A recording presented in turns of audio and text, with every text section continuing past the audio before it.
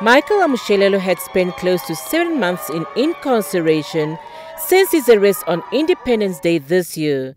Amushelelo, along with Nauyoma and MP Ina Hengari, were arrested and faced several charges, including malicious damage to property. Magistrate Samunzala found evidence of the complainant, Chief Inspector Frederick Jatila, who was a key witness in the state's case, immaterial.